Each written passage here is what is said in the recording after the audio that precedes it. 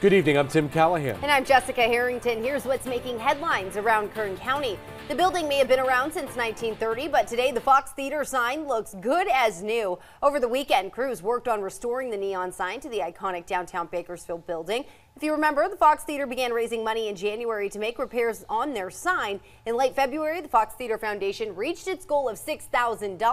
The foundation is a nonprofit organization that relies on the public for donation to support the vision of the historic building. If you're looking for a job in law enforcement, Bakersfield Police is hiring. BPD currently accepting applications for a parking enforcement technician.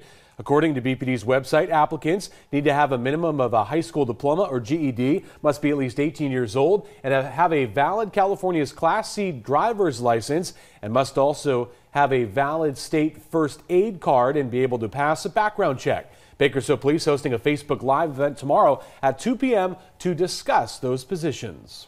And Caltrans is looking to hire for positions all over the state, including right here in Kern County. Caltrans headquarters says they're looking to hire a full-time equipment operator for their Mojave maintenance station. Job responsibilities include highway maintenance, operating vehicles with a valid Class B commercial driver's license, and maintaining equipment. To learn more, head to our website, turn223.com. We have a beautiful extended forecast in store. A system is making its way into the county late Tuesday into the early morning hours on Wednesday, but this one not going to be bringing much precipitation, just strong winds to our mountain and desert cities.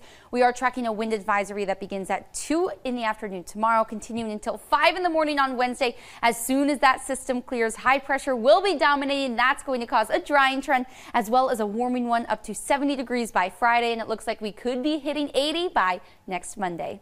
That's your latest news and weather. You can find the top stories anytime at turn223.com. Good night.